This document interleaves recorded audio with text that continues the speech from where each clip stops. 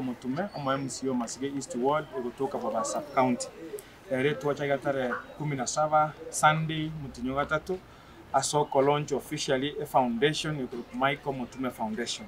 Foundation yige gotema go compliment go komenda chinguru ebintu bya serikali okora both the county na national government as Masige East and beyond Masige East.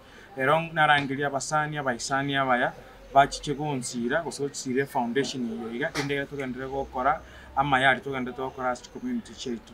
Foundation group MMF ego diri na mangana yo ya marwaire amangana yo butaka amangana yo gutasoma gose ignorance gusoboriri so asebinte bitatu e foundation yige kurwania njibwe katinko bwa ngateba ntugwata abaizani abaya ntugwata abantu abaya se community yaitu nona asoboke bwaitu tigambarangeri tugito share the idea tusangeri nganeriga tubeka amagokamo endega tunyore chinguru chugo ikera bali mono bachandike task community tuna ikera twachaga rero ana abere no mogoko abantu abange bachire abashimiwa bachire bali bachorira se county yitu ya Kisi abashimiwa bachire mushimiwa Wilkins ukire mushimiwa Ligego abugo ukire abashimiwa abandi abange nabandi bangakire kisimi asogo tema gusira e foundation yiga ere toburabo ase county yitu mono asogo chakira umulio yase ward ya Masige East. A foundation yiga ewe Masige go chakira yakora go iketu arenko ase egentu kego chakira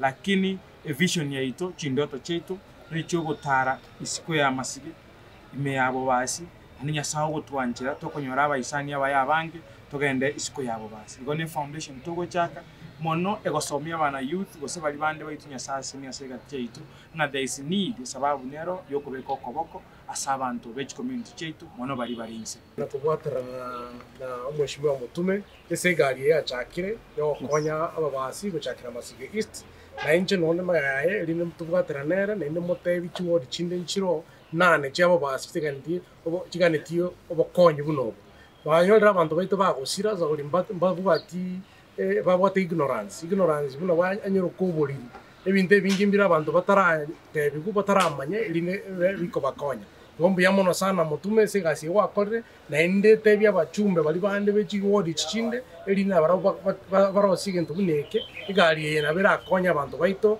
matukaya na matukamambe na runeli na motebya chole skuru ya Masige East iganitie echo skuru yongo jakonyaga chande echo kurunse mpaka igoro igento kebere gya kabere na motebi ninche moe 50,000 between now and the end of the year elinde akonye se foundation iyo yendo kendi onzi arachole arataka ni waro na buga bande bakundoka rige byabo basi Mheshimiwa Motume ekene example kia torokiri nande twari gusaba barayi bonsi bari bo basi bachori na gusiengima waigo mufano yakobera umurayo goika abantu batari kwenyara oinero murayi that's a servant of the people igo mugambi twakire mbuyamo nanche nacha buno mubasi asenge nchonga egenteke gateke chakire kebe example to other constituencies chinde chire bo ba chire Kisi county ende abantu betu bakonyake igo munanje senjo ngora mangana health care naroranga munanje abanyagitari bare batakeire asenge njo twalore pile ya Masige Foundation is health care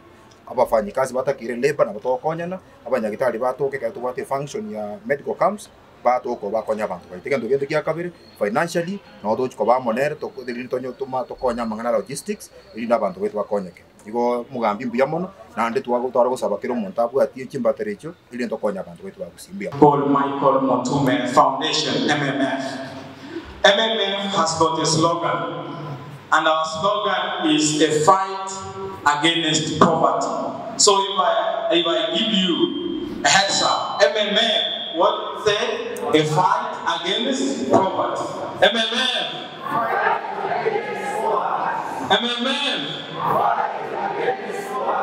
Very good. Because the most challenge that we have in our societies, in our families, at individual level, you concept one person.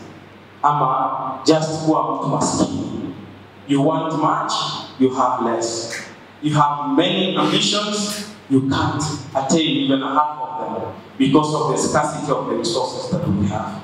So then, when I was elected from Masige East, then I said to myself, what best can I do?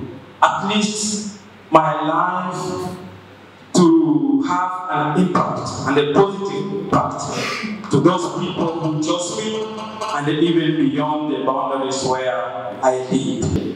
Of visiting the elderly, I discovered something.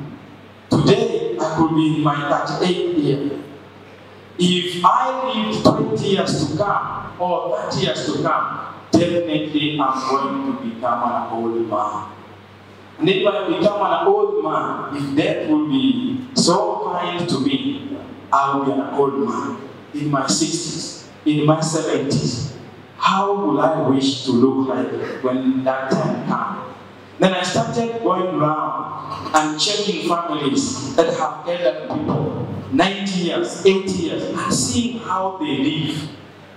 I can tell you of around 57 families I've visited. Probably 9 or 10 of those people are living a dignified life.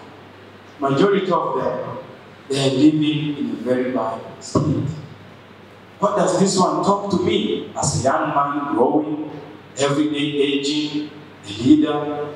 It tells me that we have no insurance when we reach old age. Most of us, when we earn our money, we spend it now. We invest all of it to our children. We never invest for our old age because majority of us are